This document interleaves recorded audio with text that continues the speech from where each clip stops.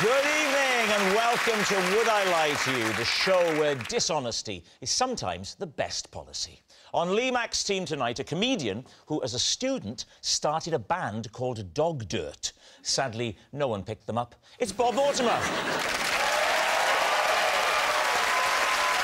And a presenter who once appeared on Radio 1's Innuendo Bingo. Yes, if you want an innuendo, this lady will give you one. It's Alice Levine. And on David Mitchell's team tonight, a celebrated actor whose career started on Coronation Street back in 1982. I've never watched Corrie, so please, no spoilers. It's Sue Johnston. And he's the furniture restoration expert who says he loves nothing more than getting his hands on a tired old antique. I'll be keeping my distance. From the repair shop, it's Jay Blades. So, to round one, Home Truths, where our panellists read out a statement from the card in front of them. To make things harder, they've never seen the card before. They've no idea what they'll be faced with. It's up to the opposing team to sort the fact from the fiction. Alice, you're first tonight. OK. I once fled a swimming pool after accidentally assaulting an old man. Right. Well, David. So how did you accidentally assault the old man? So we were both in the pool, in the water, and I had heard that it was rude to kind of overtake people, like go round people. So I decided to undertake him and go underneath him, because I thought if you go round, it's sort of passive-aggressive. You've got to be a very good swimmer to go under and build up speed and come up the other side. Yes, that was the issue. So I think I went too deep, and then I misjudged it, and then I sort of came up mid-abdomen. So, you know, in like an ice lake, but it was skin. So I was trying to find a hole in the... You surfaced underneath him. Looking for a hole. Yeah. What did he do? What? He wasn't best pleased, Sue. He sort of struggled and then... Drowned. I don't know. I don't know what his fate was. So how did you assault him, then? That's what I'm trying to find out. Well, as I was trying to find the surface, I was quite handsy. OK. Right. It sounds like it was a hit and swim. You just went. An old man's undercarriage can hang very low. I wonder if there was, like, an entanglement. Why were you so convinced that you thought it would be rude to swim round him, but you thought if you swam underneath him, he wouldn't notice? So... When someone just appeared in front of him, he's going to know that he has in some way been overtaken or undertaken, isn't he? Yeah. You're right. I think in his heart he would have known. Yeah. In his already weak, aged heart. What happened to you when you got out? Well, I just looked back and he was still floundering, and I just went and got changed. What are you thinking, Sue? I think it's a lie, because I think Alice is too kind a person. I don't think she'd have left him floundering in the pool. Right. So basically, there's a lot riding on this now, isn't there, Sue? Because if it's true, it turns out she's a really horrible person. What about you, Jay? I was going to say the same thing as Sue. I don't think you're that nasty to just leave a guy... Now there's even more hanging on it! What do you think, David? Well, I tell you what is plausible about the details, the specifics. This thing about undertaking rather than overtaking, that's either been very cleverly and recently invented, or it's true. You're very bold. Normally, if two teammates are going one way, you crumble instantly. Go with them. No, I'm very happy to be outvoted. I just want to be able to say, I told you so. All right, so you're going to say... We'll say lie. It's lovely leadership. OK, you're saying it's a lie. Yeah. Alice, was it the truth, or were you telling a lie? Sue's going to hate me. It's true.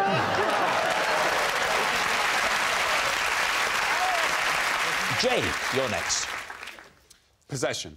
Ah, right, there's a box just there. So lift up the box, place the item that's in there on the desk, and then read the card.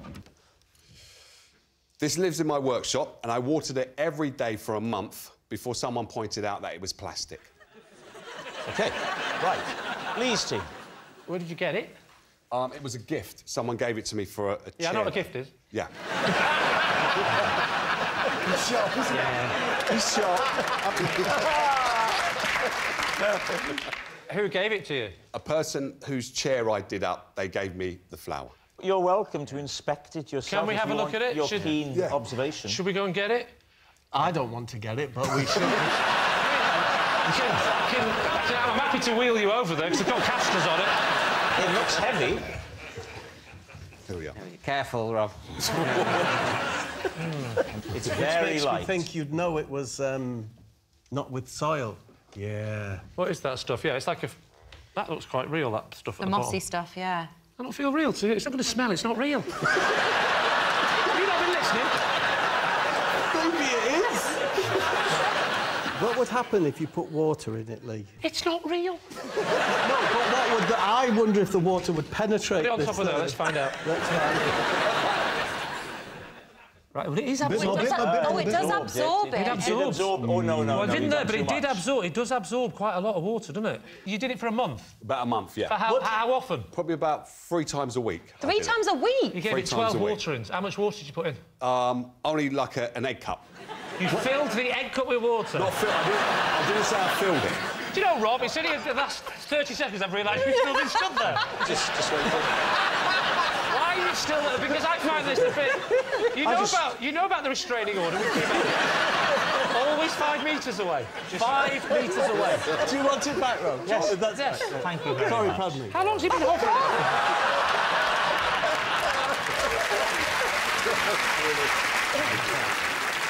So you're saying 12 times you topped it up with half an egg cup? Almost half an egg cup. Almost half an egg cup! I've got a lot of antiques in my workshop. It's an antique It's an egg cup. antique egg cup, yeah. And what does it look like? It's a little ceramic... Well, they were very different back then. Because, of course, before the war, eggs were rectangular. Could have been a dojo egg. So after the 12 waterings, or the month, had elapsed, Yeah. what made you realise that it was fake? The customer had called me back just to say she enjoys the chair and stuff like that, and how am I getting on with the plant? And I said, oh, I've been watering it, but it hasn't grown. Did you expect See? it to be a tree after the month? Well, she said it will blossom a bit more, is what she said. Whoa. She said that. She what? What, on the phone she said that? No, she said that while she was there picking up the chair. She So said it when would- she gave it to you, Yeah. she said it would blossom a bit more. Yes, if I water it. But it's not real. So are you telling us that she also didn't know? No, basically, she did tell me that it would blossom if I watered it when she picked up the chair. And then when she called me up and she said she was enjoying the chair, I said, I've been watering the plant, but it hasn't blossomed. She started laughing. It was a practical joke. She was playing on me. Bingo! Thank you. So she said to you, ha, ha, ha, ha, and you said, why are you laughing? And she said... It's plastic. She just started laughing. And then her dentures fell out as well at the same time. So she had to pick those up and put them back in. Were you on FaceTime? No, she Well, doesn't how do you know? fa- Yeah. Did you hear a gentle thud? Was it- And then... It was more like a wind action. It was more like wind coming through the phone.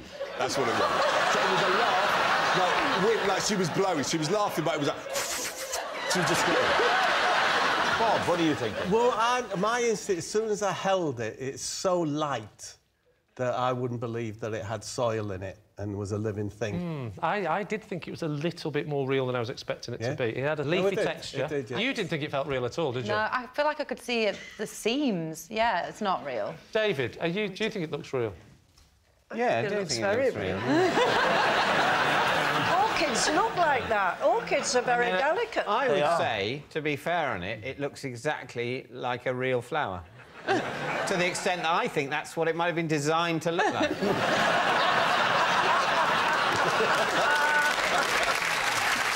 OK, it's time. What are you going to say? I think it's tosh. She laughed for an extended period. You're not laughing for an extended period about that, are you? She might have a dull sense of humour. 95% of what Jay said is a lie, but I think it's true. It can't be true. It's got to be a lie. OK? Gotta be a lie. It's up to you, Alice. It's for you. No, it's for you. No, I've said... No, I'm not getting involved. You said lie. I'm not saying anything. Don't put it on What do me. you think? I feel... You get invited back. This is my only chance. It is a lie. You're saying it's a lie? It's a lie. OK. So, Jay, were you telling the truth or were you telling a lie? I was telling a lie. Oh!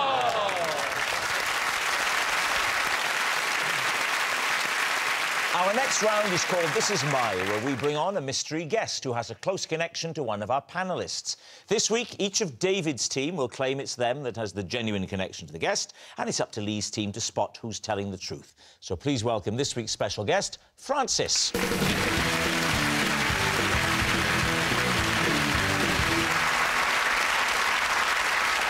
So, Sue, what is Francis to you? Well, this is Francis, and together we hid a body in a coffin to spook the cast of Brookside. Jay, how do you know Francis? So this is Francis, and we got a speeding ticket together whilst test driving a motorised sofa. And finally, David, what's your relationship with Francis? This is Francis, and he told me to tone it down a bit when I got a tad too bouncy on his bouncy castle. Lee's team, where do you want to start? I think we'll start with Sue, shall we? cadaver, yeah. First of all, what is Francis's role on Brookside? Francis was the first AD. That was the year of birth.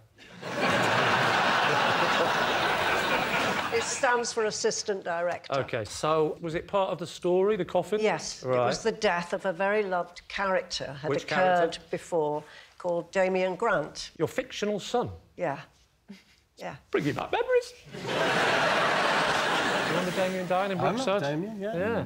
Simon is very Simon, who... Simon O'Brien. What did you put in the coffin, Sue? A body or something? We put Simon in. Well, hang on, wasn't Simon... Dead. No, I know that.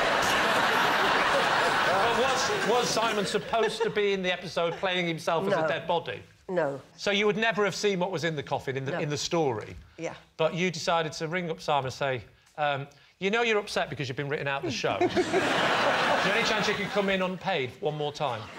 Yeah, I thought that would be a great idea.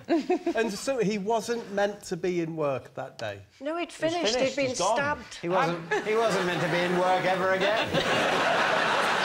So I went to Francis and said, what do you think about hiding Simon in the coffin and, you know, freaking everybody out? But how did you free people? Because the coffin had the lid on. Because he could jump out. He could or he did. He did. And who did he scare? Well, he scared most people, but in particular the priest. So, Sue, when he decided to do the reveal of jumping out, Well, he couldn't stay in there very long, but No. we knew he had to Hello, come that out. bloke under the patio was there for about 6 series.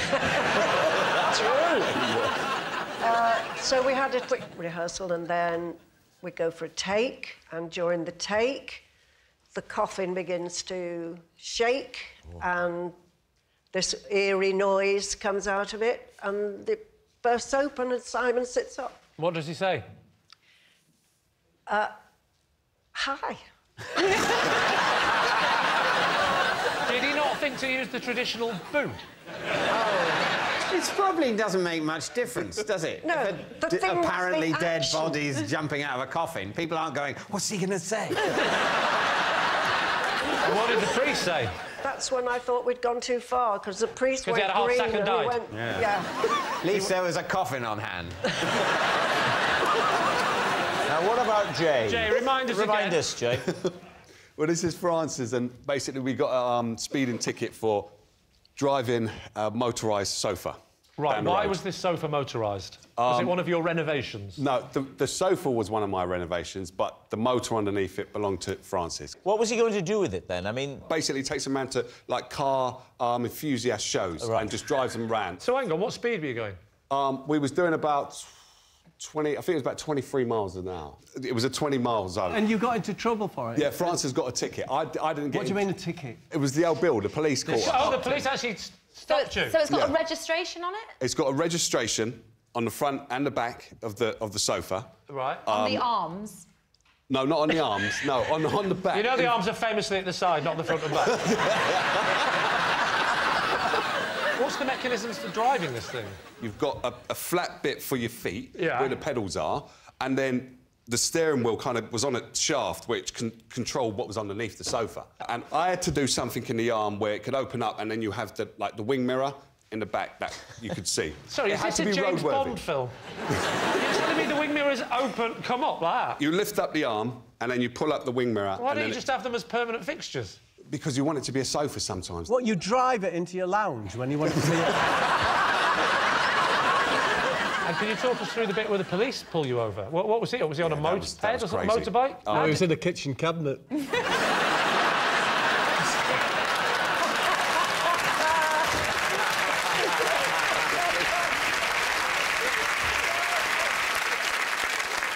It was just there. They was just there. The police do just turn up sometimes. Could I see Kevin's hands? Whose hands? Whose hands? Who's Kevin? It's Francis.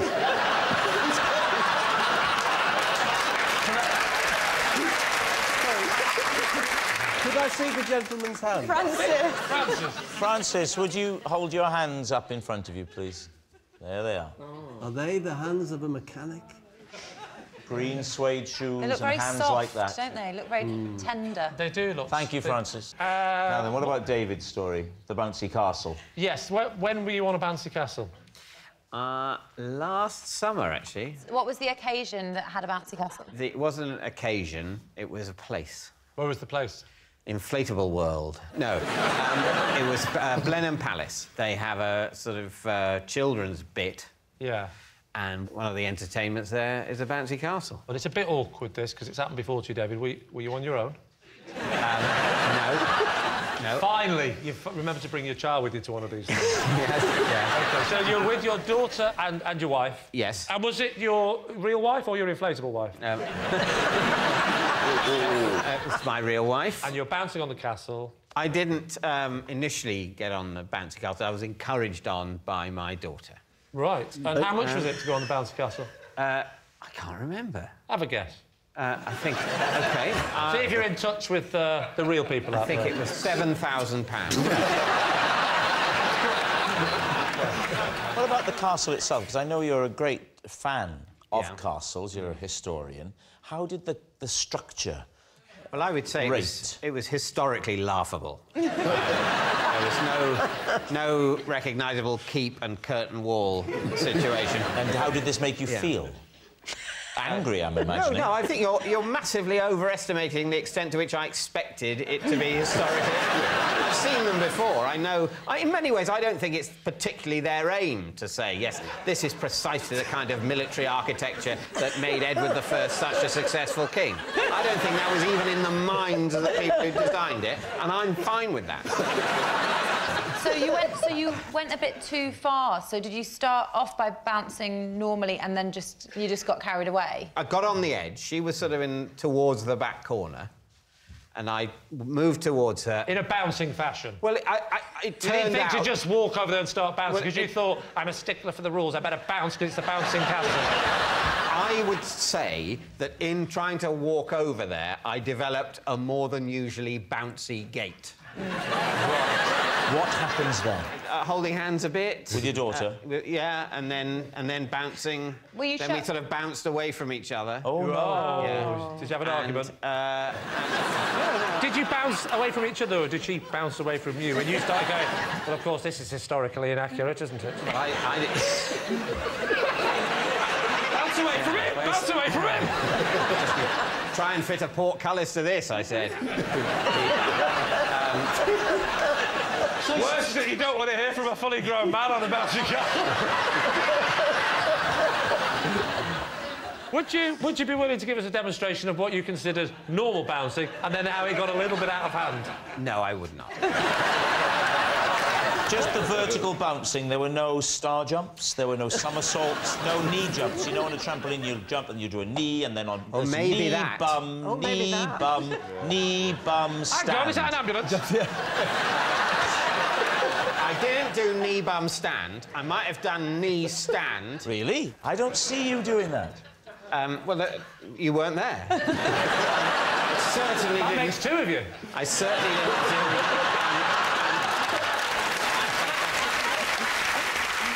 Right, we need an answer. So, Lee's team. Is Francis Sue's pranking pal, Jay's sofa speeder, or David's castle custodian? I mean, I've rejected Francis as a mechanic because of his hands. Right. If he's got soft hands, he could work in television, because they've never done an honest day's work in their life. There was good detail with Jay's. Actually, I don't know if it was quality detail, but there was a lot of it. Do you think you He was full of it, I'll give you that. I don't think you can get registration plates. Oh, you for a definitely sofa. do. You absolutely do. But you can get not them for a sofa. No, not. Don't be thinking you've got to go home, Bob, and go. All right, love, Lee Mac told me that we've got to get number plates for the sofa. No, only if it's turned into a vehicle do you need to get. You don't have to get headlights for a sofa. DVLA wouldn't issue mirror. them. Yeah, but there's. Say, well, apply to DFS, not us. So are you going for bouncy castle? I think David would be reluctant to get on a bouncy castle. I don't dispute. I don't think he's kicked I off think his... David would be reluctant to just go out of the house. Yeah. I'm going to go with Bob. I think it might be Sue. You think it's going to be Sue? Yeah. Sue! OK. We're going with Sue. We're not changing our mind. It's Sue, yes? Definitely Sue. OK, so, Francis, would you please reveal your true identity? I'm Francis, and together Sue and I hid a body in a coffin on Brookside. Yes, Francis is Sue's pranking pal. Thank you very much, Francis. Which brings us to our final round, quick-fire lies, and we start with... It's Bob. I once masterminded a daring heist on a campsite tuck shop. David's team. OK. Where was the campsite? Hexham. What did you steal? What did you take? Jay, my memories of this are quite vague. I was only 15. OK. 15. You must still remember what you took, Yes, though, but it's like picking bits of pollen off a mouse's handkerchief.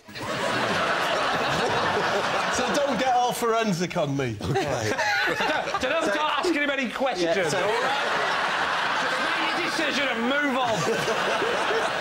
we were invited to just believe him. Just tell us what you do remember, Bob. Not in general, about this story. I remember... I remember me and Jean. She was lovely. Oh, your teeth fell out. You remember that, don't you? Your teeth fell out. There was a lot remember of wind. waking up in Threshers? Don't you remember that? So, it was Hexham. It was Hexham. And what sort of a campsite? Was it tents or caravans? It was, no, dormitories, wooden. Yeah. It's coming back, wow. Yeah. It's amazing when you... And it was for gifted children for the summer. Is that what they told you, Bob? Yes. People there, interesting people with different gifts. What was your gift? And they were allowed to bring a friend? There was... So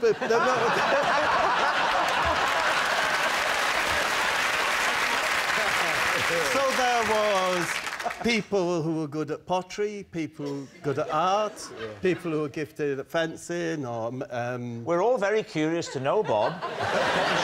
What were you good at? I was there because of my special abilities at football. And the camp wasn't just for children who were good at football, it was for children who were good at a wide range of things. Gifted children. Right. So you were proposed by the school or the local authority. It was huts in a pine forest, a place where you could canoe, a place where you could pot. Yeah. All boys? All boys in my dorm, yeah. Do you remember any of them? I was with Pork Chops Johnson. He was called that because he has a very thick layer of fat across his back.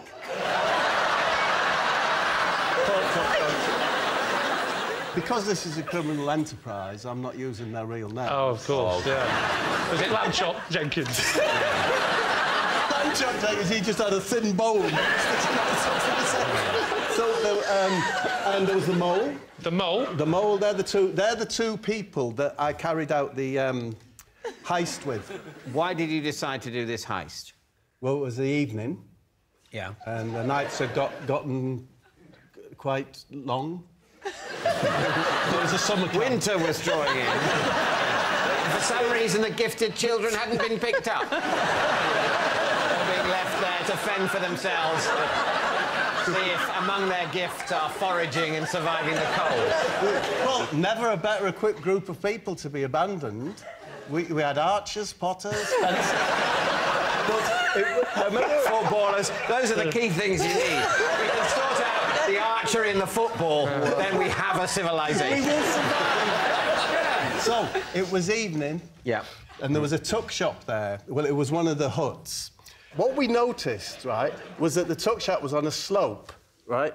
So there's an angle created, yeah? It's at an angle, I'm not very good at it. Say if a duck went quack. But not as the angle if it went fox! But about that, so we had this, so it had an end that was raised, and they'd filled that in with stones and soil. Right. So we went down there. Oh, what happened? Well, first off, of course, the mole removed the stones. And then Paul Chop Johnson, he slid in and with that magnificent back. I would have thought he's the last person to be sliding through on. The man with the biggest back. Above him is floorboards. Bang! Oh, you mean he used his back to get the floorboards up? Yeah, got one up. Then is that when Smallhead Bob went through? So he gets in. He gets in. We heard an engine start up, so I gave out the cry, a warning. Whiffle. What? Go. Right. We went. Yeah. So you heard somebody. So did you get anything? Yes. What did you get? A box of cereal. One packet of cereal. What did you do with it after? Well, we ate it in the dorm with everyone in the dorm. Oh, with everybody in the dorm. Did you eat it dry? Yes. Well, we put a bit of urine on it. Yes. We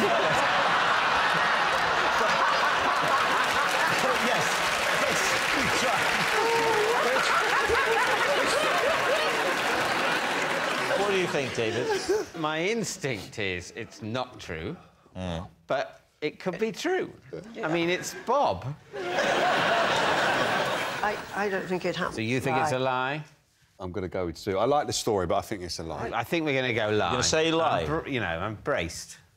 I'm braced for an odd experience. So, Bob, was it the truth or was it a lie? I was telling the truth.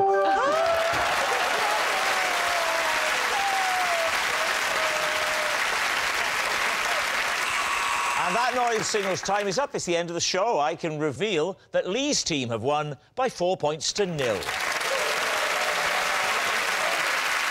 Thanks for watching. We'll see you next time. Good night.